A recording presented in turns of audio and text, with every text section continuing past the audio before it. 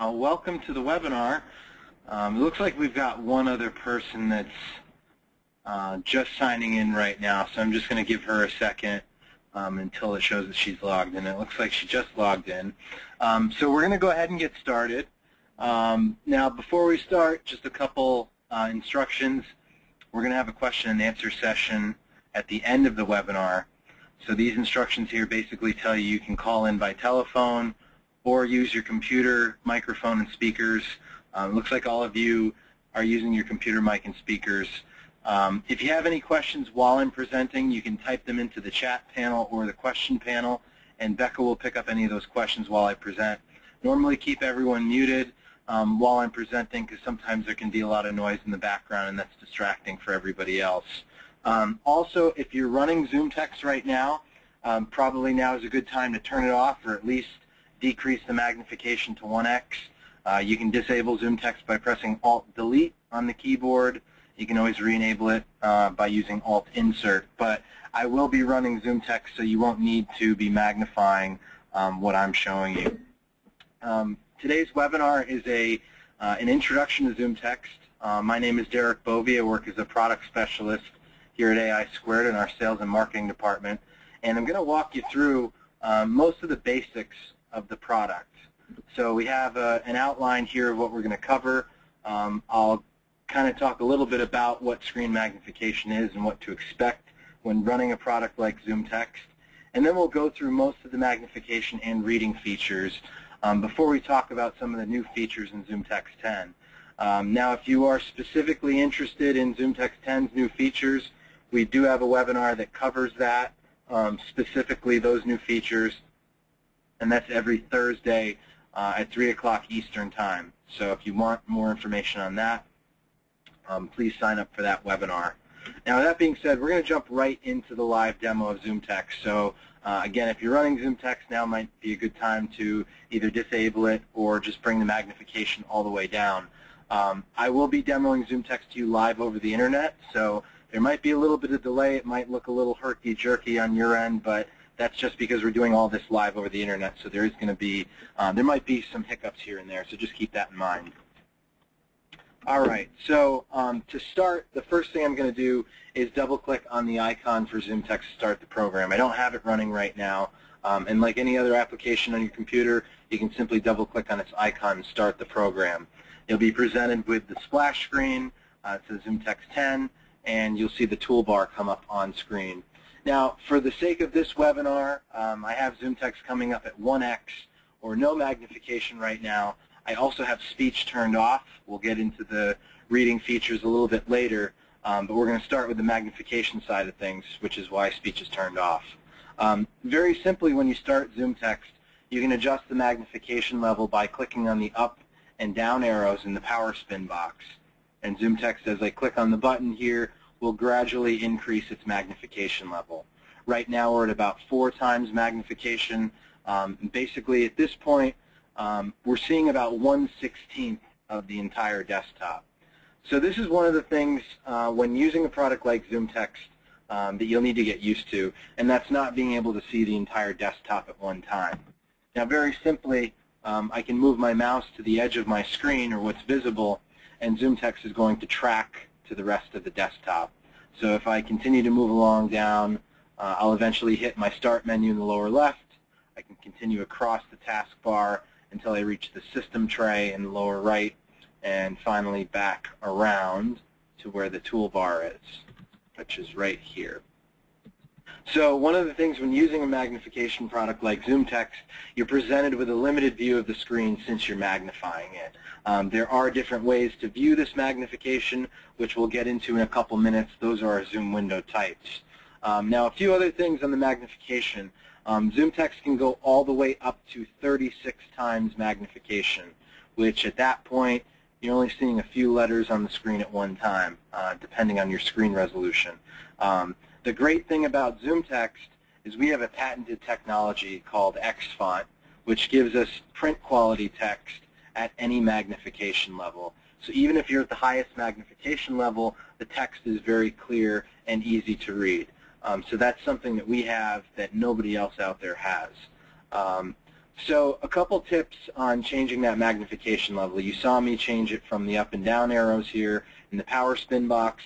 You can also do it from the keyboard using a hotkey combination. To increase the magnification power, it's Alt plus on the number pad. So hold down the Alt key and press the plus key on the number pad to increase your magnification level. And conversely, Alt minus will decrease your magnification level. So just a quick and easy way to do that. If you were in another application, let's say you had your web browser open and you wanted to change your magnification level, well, rather than going back to ZoomText and changing it, I can just hit the hotkeys, Alt plus to increase, Alt minus to decrease, to change it without having to be on the ZoomText toolbar. Now, another way you can change that magnification level is by using the keyboard and the mouse. If you hold down the Control key on the keyboard and scroll your mouse wheel up, it will increase your magnification level. Control mouse wheel down will decrease your magnification level. So you have a number of different ways to change your magnification, whether you're in an application or whether you're on the ZoomText toolbar. Now, at the beginning of the webinar, I asked you guys that were running ZoomText to turn it off temporarily while I was presenting. One easy way you can do that, just click on the ZoomText logo at the left-hand side of the toolbar.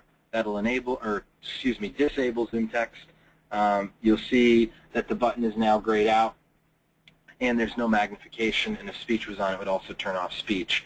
So by clicking on that icon, you can very easily enable and disable ZoomText. There are hotkeys for that as well. In this case, it's Alt-Delete to disable ZoomText and Alt-Insert to re-enable the program. So quick and easy ways to just turn the program on and off. You might have somebody come up to your machine. It doesn't need magnification, so they can just hit Alt-Delete, turn it off, Alt-Insert to re-enable it once you get back to the computer. And then again, changing the magnification level is Alt-plus and Alt-minus. All of these hotkeys you can very easily find in the Help system. If you go to the Help menu and click on ZoomText Help, this will open up our Help system, and there's a heading called Hotkeys or a topic called Hotkeys, and then ZoomText Hotkeys, and you'll see them all listed over here. They are also in the Quick Reference Guide, the User's Guide that comes with the product as well. So there's basically hotkeys for every feature in the product. If you ever want to change any of the hotkeys, you can go to the Settings menu and choose Hotkeys, and here all the hotkeys will be listed. They're broken up by group. So for example, the magnification hotkeys are under the hotkey group called Magnification, and we see our increase and decrease magnification level hotkeys. And you could change this. See, right now it's Alt Numpad Plus. I could change it to Alt F9 if I wanted to, for example, and then just click OK. So lots of customization available. If you don't like the hotkeys, you can always go in and change them. So the next thing we're going to talk about are our Zoom window types. And as I mentioned at the beginning of the webinar, right now we're using what's called full screen magnification, meaning our magnified view is taking up our entire screen.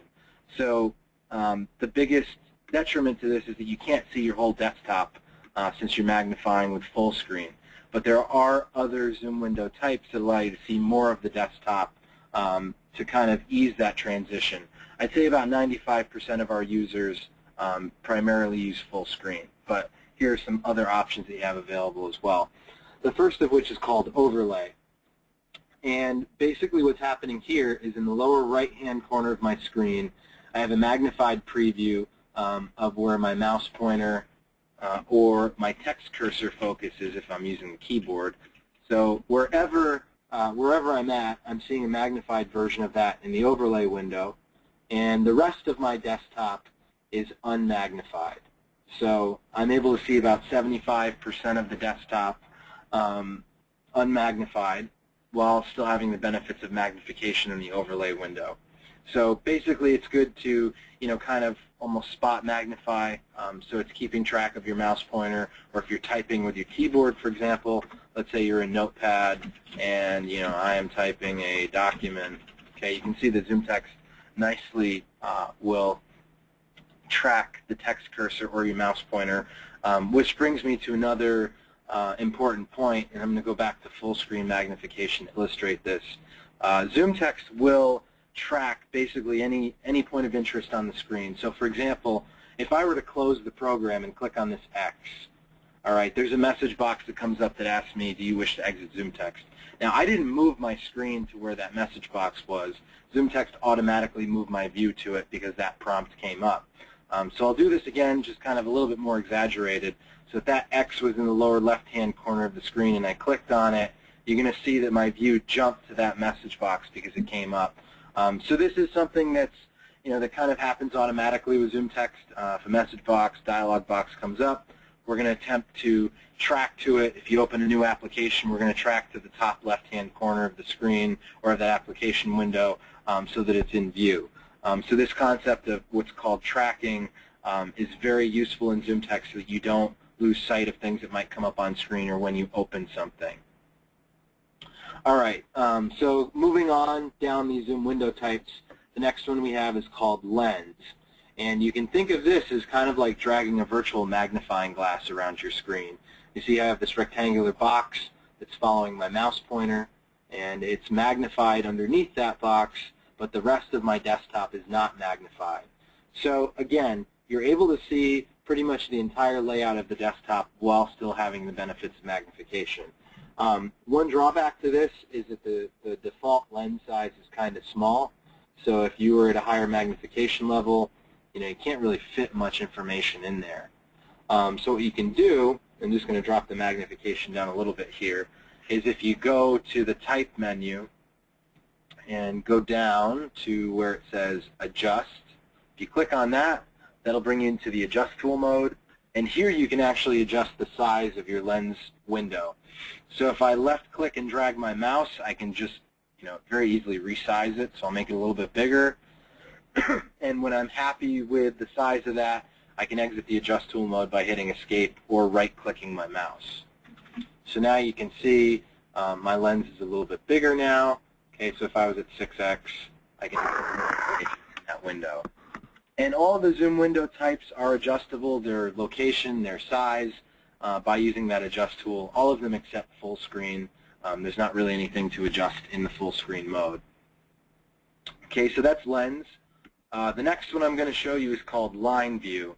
And to best illustrate this, I'm going to go ahead and open a Word document. If I turn it on right now, all you get is this, horizontal strip of magnification on screen. It's not really handy unless, you wanted to view things line by line and kind of a, using it as a ruler almost. But it's really best in a Word document. So I'll first open the document and then turn it on. Okay, so I just have a sample document here. This is Microsoft Word. You can see the ribbon toolbar up at the top. And now I'm going to bring up ZoomText and change to Pine. And now let's go back to our document.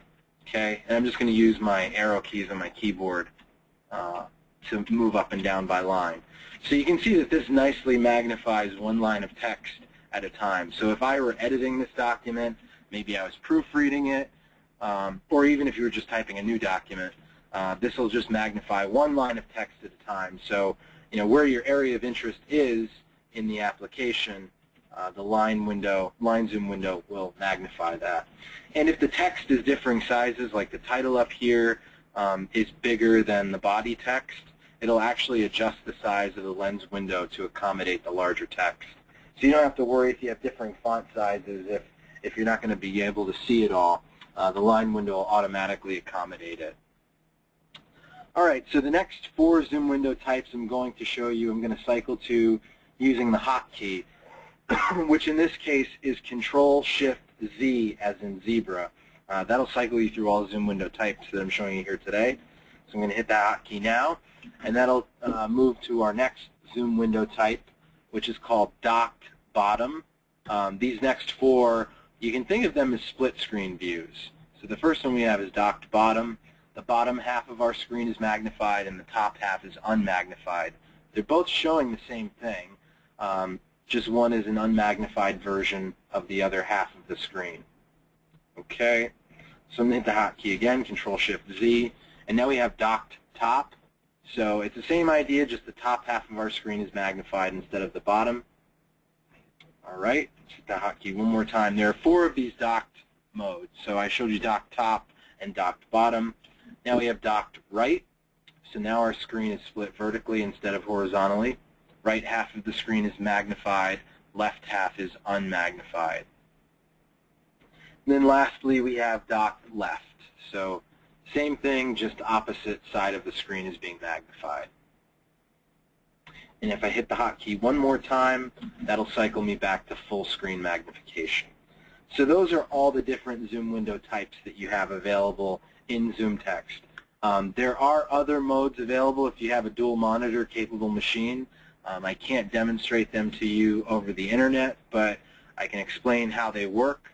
There's basically 3 different modes, one of which is called primary span view, where your magnified view is stretched across 2 screens, so effectively doubling your horizontal width.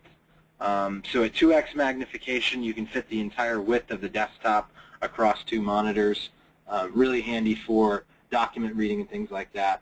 Clone view basically will show the same thing on both monitors. So if you wanted to duplicate your magnified view to have on 2 devices or a projector or something like that, you could do that. And then the last mode, which I think is probably the most useful, is called primary with 1x view. And you can almost think of that like the overlay window. One monitor will be showing your magnified view full screen, and the other monitor will be showing an unmagnified view at 1x of the same desktop. So think of how the overlay window works, but on 2 monitors. One's magnified, the other is not. This can be very helpful if you are doing a presentation to a group of sighted peers and your laptop is connected to a projector. You want to project to them the unmagnified view of your presentation while you're viewing it magnified with ZoomText. They wouldn't be able to notice any difference because they're looking at it at 1x, but you have the benefits of magnification while you run the presentation on the other monitor. So those are our dual monitor modes that are available. The last thing I'm going to talk about in regards to Zoom window types is what's called the freeze window. And what this allows you to do is define an area of the screen that you want to be visible, even if it's outside of your view. So I'm going to click on the New button here next to the freeze icon, and I'll have what looks like a thermometer attached to my mouse pointer. And a good example for a freeze window is the clock, the time down in the lower right-hand corner. So to define a freeze window, I'm just going to left-click and drag my mouse around that area of the screen. You'll see that now we're in our Adjust Tool mode. I could resize it if I don't like the size of it. If I left-click in the middle, I can even move where the freeze window is. So let's say I put it in about the upper right-hand corner of my screen.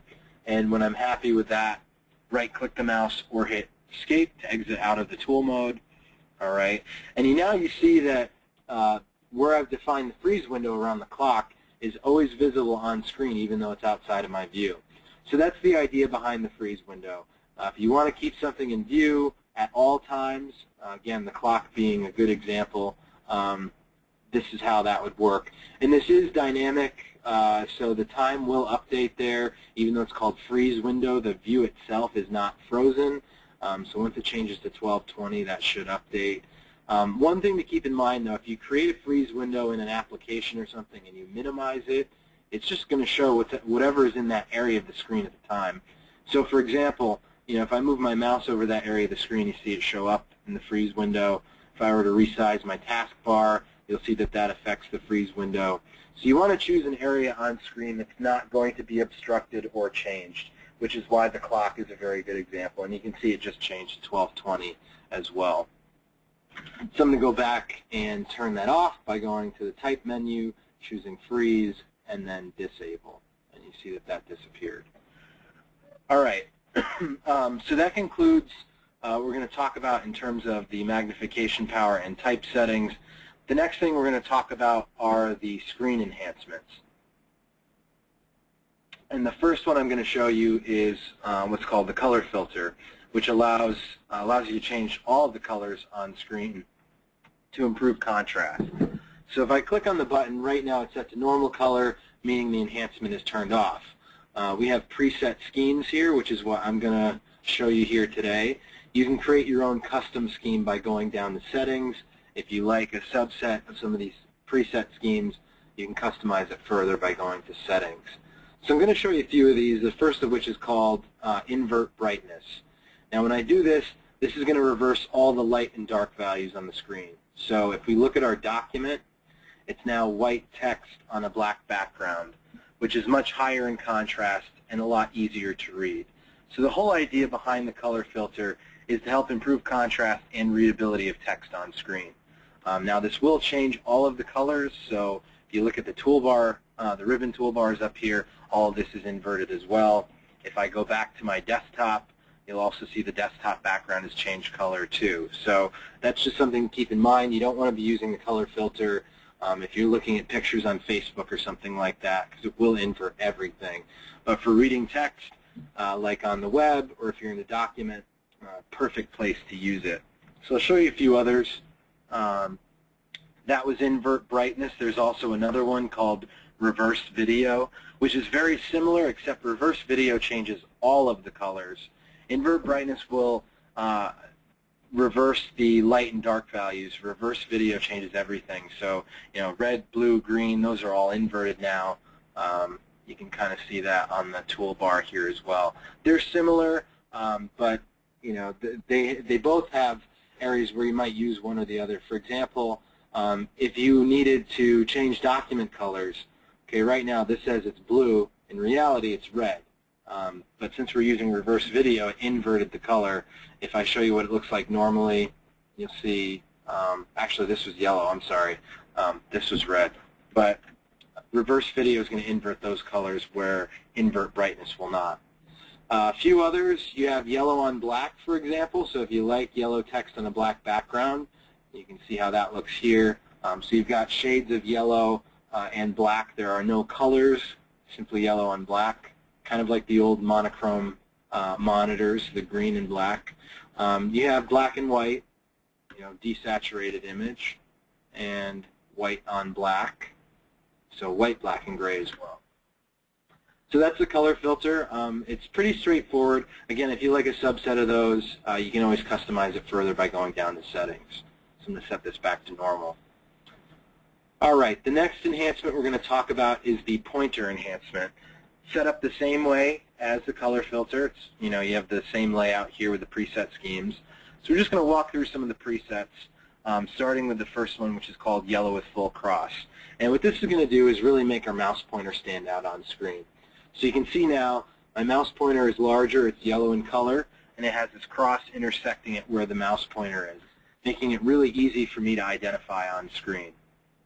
Okay, so much like the color filter helped the readability of text, this is enabling me to more easily locate the mouse pointer.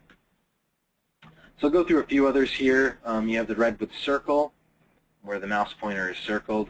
There's even a preset here called circle when moving, where if you move your mouse pointer, it'll circle it. If it's stationary, that circle disappears. So a lot of people like it to be circled when they're moving it, so they can identify it when they need to move the mouse, but they don't always want it visible. So when it's stationary, have it disappear. And then you even have one like the giant green enhancement, where the mouse pointer is an even extra large size and high contrast color. So you can see how that looks.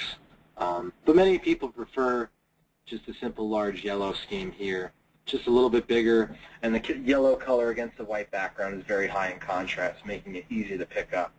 So I'm going to leave it on that for the rest of the presentation. So that's our pointer enhancement. The next enhancement is called the cursor enhancement, and what this is going to do is make the text cursor more easy to locate. And by text cursor, I mean that blinking eye bar in a text edit field or a document. Right now it's next to the word, or next to the letters Y and S in the word Gettysburg, and it's blinking. For a lot of people, it's very difficult to pick up. So what the cursor enhancement is going to do, and again, we have preset schemes here.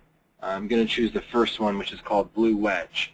Now, immediately, I don't see anything different on screen. I'm still in ZoomText, and here there's no text cursor available, so I'm not going to see anything that looks any different. But if I go back to Microsoft Word, you'll see that there are these blue wedges highlighting where the text cursor is, making it very easy to pick up on screen. And I'm just arrowing around so you can see how easy that is to find. So again, the whole idea behind that is to make the text cursor easier to locate on screen. And it's high contrast and doesn't really interfere with anything else on screen as well. So that's the cursor enhancement. The last enhancement we're going to talk about is called the focus enhancement. And what this does is provide some additional highlighting to what the operating system is already doing. So whenever you move your mouse over a menu item, or if you're arrowing with your keyboard, Windows is showing a highlight. In this case, it's very low in contrast. It's light blue on a light gray background, which is really low in contrast. So it's probably hard for people to see to begin with. So what the focus enhancement does is provide some additional highlighting to really make that stand out. So again, I'm going to go to the schemes and choose the red rectangle scheme. And now that I've done that, if I open up the focus enhancement menu again, you'll see that now I have this red rectangle highlighting wherever I'm moving my mouse, or if I use my keyboard, it's highlighting as well. So just really making that system highlight stand out. And this will work pretty much anywhere. If you open your Start menu, it'll highlight items on the Start menu. Sorry, my mouse is drifting a little bit here on the desk. But anything you arrow up and down the Start menu or a dialog box with, it'll highlight there as well.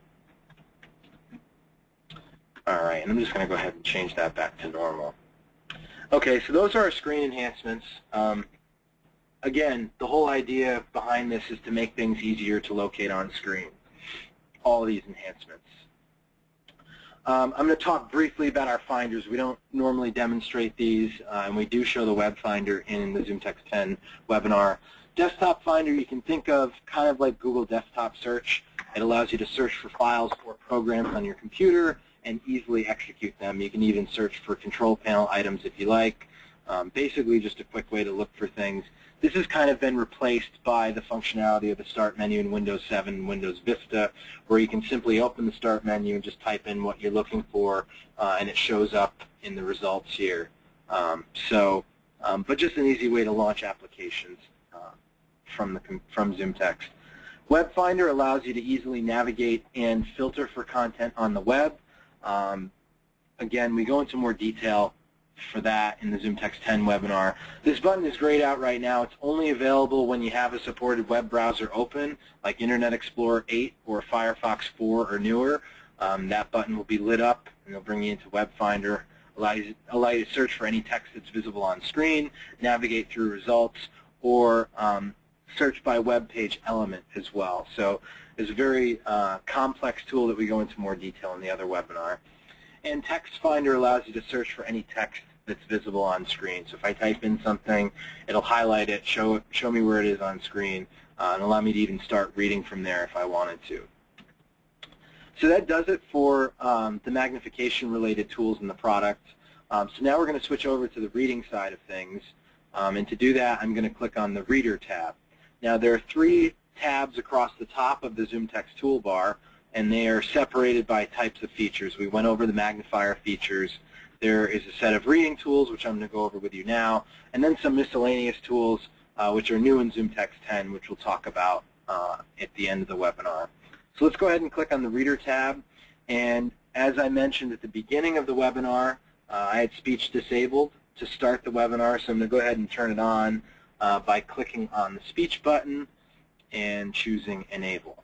Speech enabled. And now ZoomText alerted me that speech is now enabled.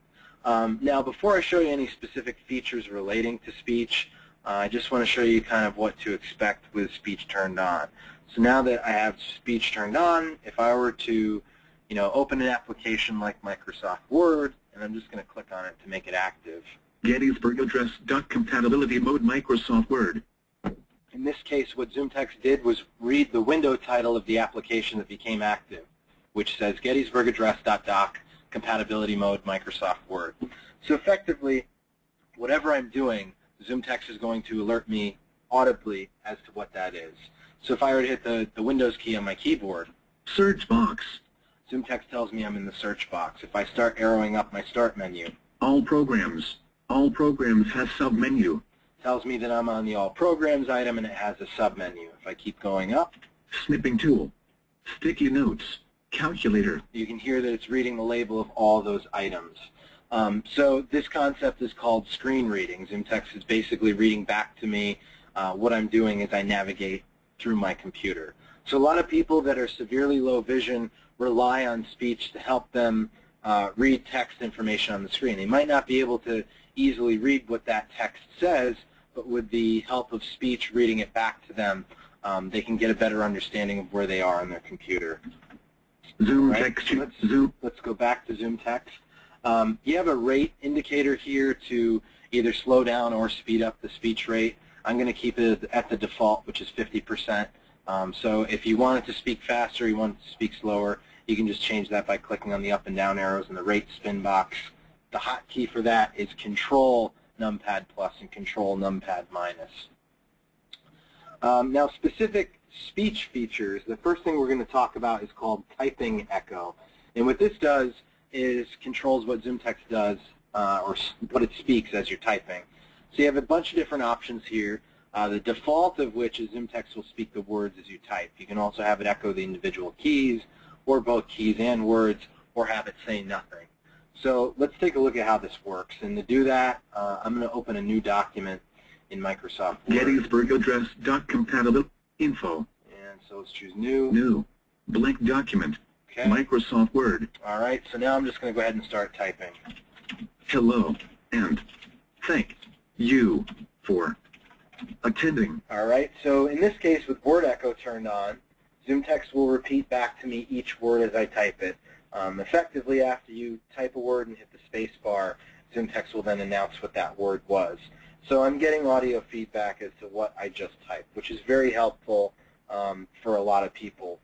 Now, if you do misspell a word, for example, the synthesizer will do its best to try and pronounce whatever you typed. It won't give you any cues as to, oh, you misspelled that, but it might just sound a little bit funny if you misspelled a word.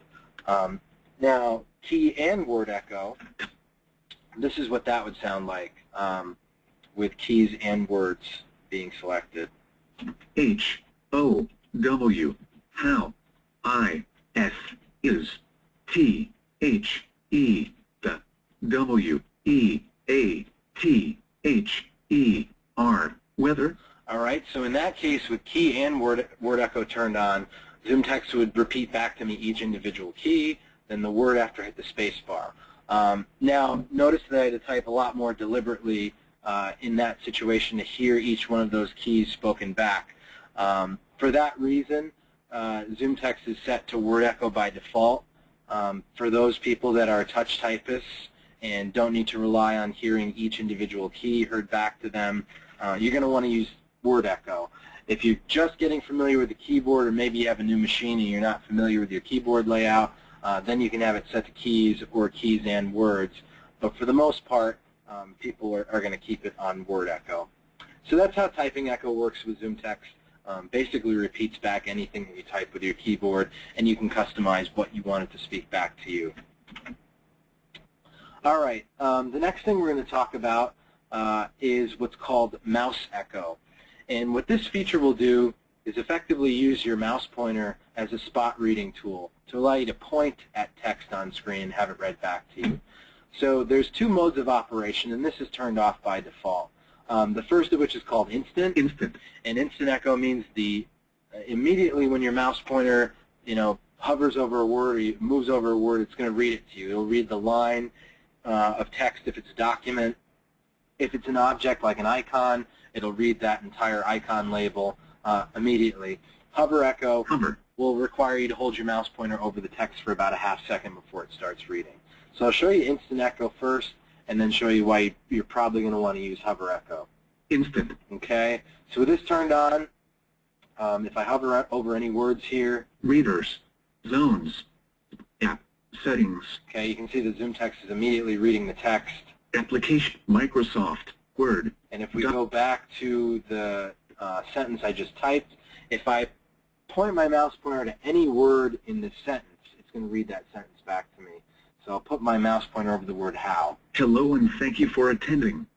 How is the weather? All right, so you can see that was immediately read back to me. Now if I go to my desktop, Gettysburg. Okay, and just hover over any of these icons. Adobe Reader X, QuickTime Player, Microsoft Word 2010, ZoomText 9.1. Okay, so anytime I hover my mouse over any of those, any word in those icons, it's going to read the whole thing back to me. Now, this is really handy, again, for spot reading and things like that, but the problem you might encounter is if you're in something like a document or maybe you're in an article on the web, here's what's going to happen with Instant Echo. Yep. All right, and I've already kind of had to fake this out by, if you ever want to interrupt ZoomText from speaking, just tap the Control key and it'll stop it from reading whatever it's currently reading. But in the case of a document, again, it's starting to read before I want it to. If I were to just move my mouse, down a couple lines of text, here's what's going to happen. Fourscore and content proposition, great proposition. All right, I'm just going to hit the Control key to interrupt it. So, I'm just moving my mouse to move my view, and anytime I encounter a new line of text, ZoomText is trying to read it back to me, which for most people is going to be really, really annoying. It's probably not what you're intending to do, but since Mouse Echo is set to instant, anytime you hover over a new line of text or a new item, it's going to immediately read it back to you. So for that reason, typing. Let's go ahead and choose Hover Echo. Hover. All right, and if we go back here, I'll do that same demonstration, and you'll see it's not reading anything. Okay, let's say I want to read, I want to read this line. Battlefield of that war. We have come to dedicate a portion of that. So you can see, once I found the line that I wanted to read, or the item I wanted to read, I just held my mouse pointer stationary over it for about a half second, and then it started to read, which is a much more controlled way to use the feature. So if you want to use Mouse Echo, highly recommend that you choose Hover, unless you need all of that speech feedback given to you at all times. There are folks that, whose vision is, or vision loss is so severe that they, kind of need the Mouse Echo to immediately read the text to them so they can figure out where they are. But for most people, I think you're going to prefer Hover Echo. And I'm going to go ahead and turn that off. No echo. Okay. The next thing I'm going to talk about is this control here, which is abbreviated. It's called verbosity. And what this does is controls the amount of information that ZoomText speaks. By default, it is set to expert, which means ZoomText is only going to speak the most essential information on screen. So let's change it to beginner, and I'll kind of explain to you what it's doing now that I set it to beginner. So now that it's set to beginner, it's going to speak more text information. So I'll open my Start menu. Search box, edit box. It tells me I'm in the search box, edit box, telling me what type of control it is. Before it just said, excuse me, search box. If I arrow up. All programs button. All programs has submenu for shortcut. Use A. Now it's telling me that it's a button and what its shortcut key is. Before it just said all programs has submenu. Snipping tool for shortcut. Use S. And on the other items, it'll tell me what the shortcut key is. So it's giving me more information with that verbosity control. So if you want to know things like the shortcut key or what type of control it is, you can change that setting to beginner to do that. Most people prefer it on expert. They just want to hear the label. They don't really care what the control type is or what the hotkey is for that. But ZoomText user in. And if you really want to fine-tune it even more, settings ... for shortcut. Go down to settings, and you'll have a bunch of different checkboxes here. Speech disabled. I wanted to just disable speech there. I hit another hotkey by mistake. But you can check or uncheck these items based on whether or not you want it to speak. All right, so the last thing we're going to talk about are our reading tools in ZoomText, which are called App Reader and Doc Reader. Now they both work in the same fashion. They're used to read any type of text content, whether it's a document, email, web page, PDF document, anything like that. It's used to read any text content start to finish. The only difference between the tools is how they appear visually. Doc Reader is going to take the text from the application that you're in and present it to you in kind of like a teleprompter view, whereas App Reader will highlight directly on screen in the application that you're currently reading. So I'll show you Doc Reader first. We're in Microsoft Word, okay, so it's going to read our Gettysburg Address document, and I'm just going to place the cursor at the beginning here, and let's go ahead and start Doc Reader. So now I'm brought to another interface where I can see the text from my document. It's high contrast white text on a black background. It's highlighting the word "the," which is at the beginning of the document. And very easily, if I wanted to start reading, I can hit the Enter key or left-click on the play button. Play the Gettysburg Address. 77 years ago our fathers brought forth on this continent a new nation, conceived in liberty and dedicated. And I'm going to pause that by left-clicking the mouse or hitting the Enter key. So now it's paused. I can adjust the speech rate in the rate spin box here. I can adjust the magnification level. Power spin box 6x. Okay, so if I want to increase or decrease it. Power spin box 7x. I can do that there. There's also another mode called ticker. Ticker mode. Where the text will now scroll horizontally at the top of the screen. And I'll see a 1x preview of my document below it. So instead of top to bottom in the prompter view, now it's left to right. Dedicated to the proposition that all men are created equal. Okay, and the Enter key will play and pause. I'm just hitting Enter on the keyboard. Let's go back to prompter. Prompter mode. The reason a lot of people like DocReader is that the text only flows vertically up and down. There's no side-to-side scrolling, which a lot of people don't like. Lastly, there is a settings button here, which allows you to customize the font, face, style, document colors, and highlight shape and color. So this is what it looks like right now.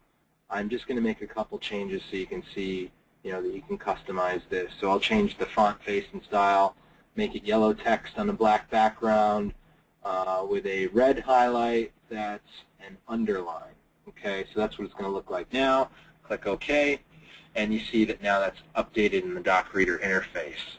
So you can customize that to whatever you see fit. This will read start to finish. It'll go all the way to the end of the document. But if you want to exit DocReader, you can very simply hit the Escape key or right-click the mouse, much like exiting the Adjust Tool mode from the beginning of the presentation. Or you can also left-click on the Exit button. All right, so I'll just hit Escape. Now we're back to my document. And it actually leaves the text cursor at where DocReader ended as well. So that's how DocReader works. Now I'm going to show you AppReader. And when I start AppReader, it's going to immediately start reading from the text cursor position in the case of this Word document. If I was on the web, I'd actually have to click on the word where I want it to begin. So let's start AppReader. Equal. Now we are engaged in a great civil war, testing whether that nation or any nation so conceived and so dedicated can long endure. Okay, and I just hit the Enter key to pause AppReader. You can also left-click the mouse. Now that it's paused, now I'm not able to make any changes to the document. I can't save it or open another application. I'm still in the AppReader tool mode. You can see that little frame icon attached to my mouse. But what I can do is I can left-click on any word that's visible on screen and have it start reading from there. New nation, conceived in liberty and dedicated to the proposition that all men are created equal. Okay, and I'm going to hit Enter again to pause it. So notice the AppReader, we're still in Microsoft Word. All right, it's just highlighting on screen as to where it's currently reading. And when you're done with AppReader, simply right-click your mouse or hit Escape. I think by now you can see a theme appearing here. If you ever want to get out of anything in ZoomText, it's usually the Escape key or right-clicking the mouse. All right, so now we're out of AppReader. You can see that that icon's no longer on my mouse pointer. I can see the text cursor visible on the word now, and we're back to having control. Okay, all right, so that basically does it for the presentation side of things. A few other things I want to just talk about really quickly, and then we'll open up the question and answer. Some of the new features in ZoomText 10, first of which is ZoomText Camera. Allows you to use a high-definition webcam to view printed material right on your computer screen. So I have a newspaper that's visible under the camera. We have various two-color schemes that are available to allow you to improve the contrast of that and readability. All right, this is using an off-the-shelf high-definition webcam. We are selling an official camera and stand bundle for $149. Comes with the camera and stand. If you want a little bit more information on that, you can check out our website or go to the ZoomText 10 webinar. But very affordable solution that allows you to read printed material right on your computer screen. We've also introduced a couple new reading tools. First of which is called ZoomText Recorder. It allows you to convert text into an audio file, like a WAV file or Windows Media Audio. You can also easily export that to iTunes or Windows Media Player and then sync it to a mobile device like an iPhone or an iPod. Background Reader, I just showed you the reading tools in ZoomText, and basically when you're in those tool modes you can't do anything else. Well, Background Reader allows you to multitask. So you can be listening to ZoomText read something back to you while you're typing in a document or answering emails. So Background Reader lets you listen to text content in the background. And lastly, this Image Reader heading. Image Reader is a forthcoming companion product to ZoomText that will be sold separately at an additional cost. It will come with a document camera and OCR software package to allow you to take a picture of printed material and have it read back to you. That's scheduled for release sometime later this year, probably late summer, early fall is what we're looking at. But we'll have more details on our website about that once there's more information. Lastly, a couple quick tips. If you've made changes to ZoomText, you like the way it's set up, you like your magnification level, your pointer enhancement, your colors, make sure you go to the File menu and choose Save as Default. This will save your current settings as the default setting, so every time you start ZoomText it comes up in that configuration. So just click the Yes button to accept that. Then finally, if you go to the Settings menu and choose Program, this will open up the Program Preferences menu. Here you can choose if you want ZoomText to start automatically when the system starts, just by checking that box. You can also have ZoomText start from a shortcut key. Just check that, and ZoomText will launch by pressing Control-Alt-Shift-Z on the keyboard. If you don't like that hotkey, left-click your mouse in there, hold down at least one of the Control-Alt or Shift keys, and then press another key. So you could do Alt F12 if you wanted to have ZoomText start from that hotkey. Just make sure, be aware that there are hotkeys that other programs might use, so you might run into issues if you did something like, oh, I don't know, I think Control F1 is usually, to open help topics and things like that, but you can customize it. And then just click the OK button at the bottom of this window to save it. All right, so that concludes our demonstration portion of the webinar. Just a few other things to talk about before we open it up to Q&A. I have our sales and support hotlines listed there. Technical support is available Monday through Friday, 9 a.m. to 5 p.m. Eastern Time. Tech support is free on our product. Even if you haven't even purchased a copy, we will be glad to help you with using ZoomText or setting it up. If you have any questions on using features or run into any issues, please contact our support department. This webinar is given every Wednesday at noon Eastern Time, so 12 p.m. Eastern Standard Time. We also have the ZoomText 10 webinar every Thursday, 3 p.m. to 4 p.m. Eastern. And our technical support department also gives about one webinar every month on specific topics with ZoomText. These are all currently free. Lastly, we have a worldwide network of dealers that resell our product.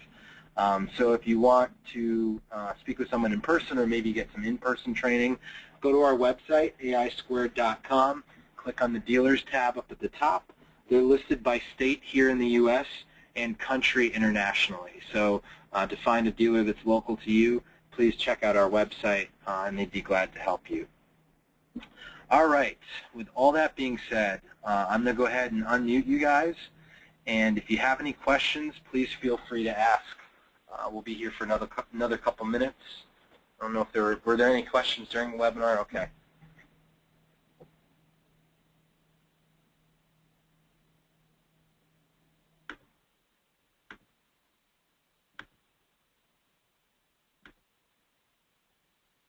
And if we can't hear you for whatever reason, I have you guys unmuted, but I don't hear anything on the other end.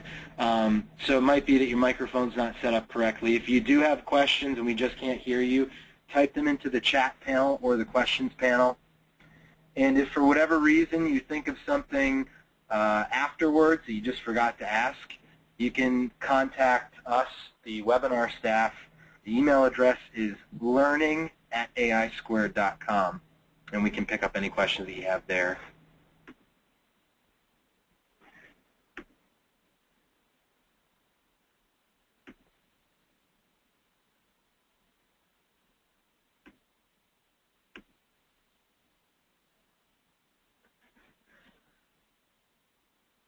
All right. Well, it doesn't look like there's any questions today, so I'm going to go ahead and end the webinar.